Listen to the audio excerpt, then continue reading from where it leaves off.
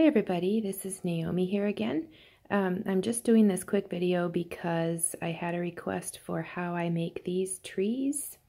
And honestly, I just figured it out today, so I'm really not any kind of expert. I'm sure there are a lot of tutorials out there on YouTube and everywhere on how to do really good trees. These are just the way I learned how to do them today, just by trial and error. And so anyway, for what it's worth, I'll just share it in case it's helpful to anybody.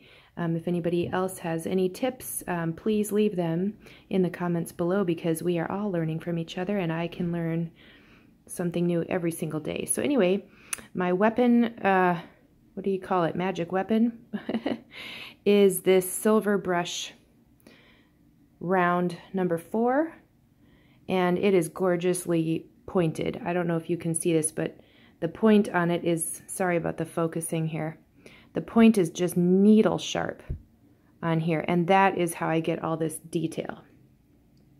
So the way I do it, and I've got a mix here of just, I think this is Quin Violet, this is Daniel Smith, Quinacridone Violet mixed with Phthalo Blue, green shade, and then I just mix them up, and then I've got several different mixes here going on. But anyway, this is the one I'm going to use right now.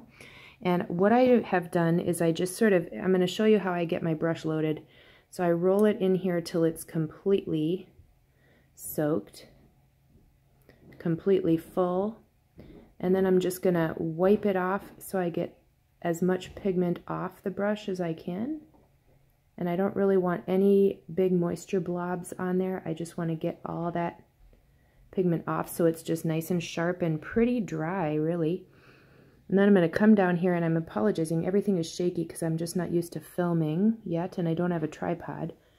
But you can see that I get a really nice needle sharp straight line with the tip of this brush. I'm just outlining my trunk, and I don't really have a plan to let that show too much. Okay, then I'm going to take the top of the tree, and I just kind of make like a little V or a little Y shape, because a lot of pine trees have that top branch sticking out and then two that kind of fork outward, and I just kind of do a few like that. It's not going to be as good as the top one probably because I am holding my phone, but then I'm going a little bit bigger on either side, and I'll start to add some feathery things to the side branches as I go, and I'll make a little wider one. And now I'm going to just add some just feathery stuff. Honestly, you guys, I'm just scribbling. I don't really have a tutorial. It's just what I have been doing. I did this today for the first time, and I liked how it looked. And so there you go. It's just a little bit of feathery, who knows what. And by the end, it just kind of all came together. I do think, I don't care so much when I'm doing this about what happens. Sorry, I was totally out of frame. Okay, let's let the camera refocus right here. I don't really care so much about what happens right here in the middle, because as you can see, it just kind of becomes darker and thicker in the middle toward the trunk. What I think is the most important is these details out here at the end. That pointiness on the ends of the branches is what really kind of shows what you're doing. So I'm going to go ahead and roll my brush again and wipe off most of the paint. So the brush is wet but not dripping. In fact, there are no big active blobs at all. And then I'm going to come back here and do a little bit of a wider stroke, because the trees get wider as they go out, we know that.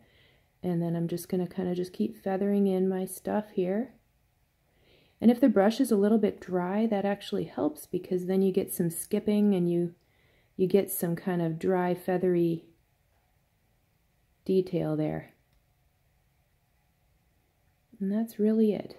So I don't think this was the very best tutorial, because I am, again, trying to look over the side of my phone while I'm doing this one-handed, but I hope you just get the general idea. And anyway, that's how that goes. What I used to do until today is I would kind of just do a straight line, and then I would try to do just kind of some sort of zigzaggy stuff.